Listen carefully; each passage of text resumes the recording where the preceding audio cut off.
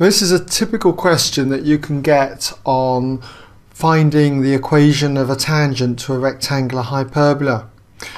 In this example, we got the point P that has these parametric coordinates 6t and 6 divided by t, where t is not equal to 0. And it lies on the rectangular hyperbola H with equation xy equals 36. And we've got to show that an equation for the tangent to H at P is given by y equals minus 1 over t squared times x plus 12 over t. Now if I'm doing any question on coordinate geometry, generally what I would encourage you to do is to sketch a diagram of the curve. And in this case we've got xy equals 36, in other words y equals 36 divided by x.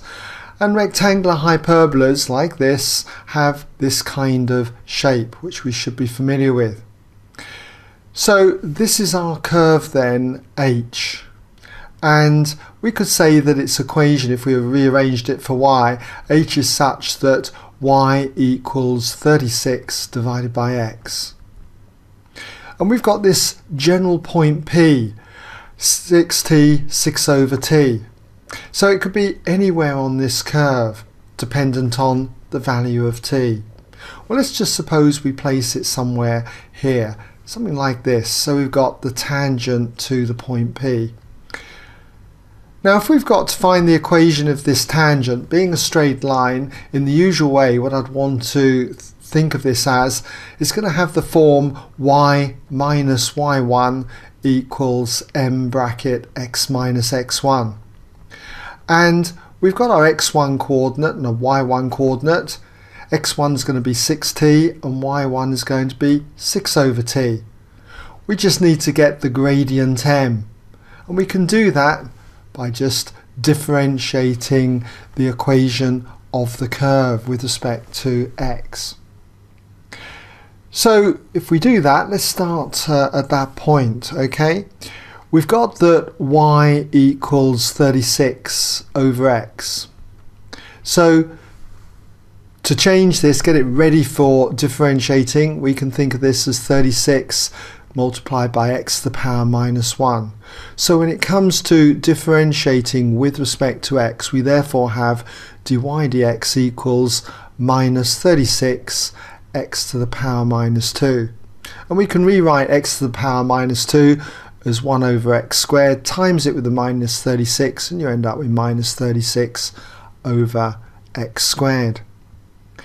And now we want to find the gradient at this point P where x is 6t. So we can say that when x equals 6t, we've got that therefore dy by dx equals minus 36 all over x squared, in other words 6t all squared. That's going to be 36t squared if we were to square that. And you can see that this reduces down to minus 1 over t squared. So therefore dy by dx equals minus 1 over t squared. Now this is a standard result actually for finding the gradient at any point on a curve when that curve is a rectangular hyperbola. Always it's equal to minus 1 over t squared. So if you knew that result, you wouldn't have had to plough your way through this. So now that we have this gradient, we're now in a position to find the equation of that tangent at P. So let's just put therefore the equation of the tangent at P. Okay, just as a subtitle. So we'll just write that in, tangent at P. And what is it going to be? Well, it's going to be y minus y1. y1 then is 6 over t equals the gradient m, which we've seen now is minus 1 over t squared, and that's multiplied by x minus x1, and x1 is the x coordinate at p, 6t. Now looking at the kind of answer that we've got to have here, I can see we've got minus 1 over t squared x, and I can get that by expanding the bracket here.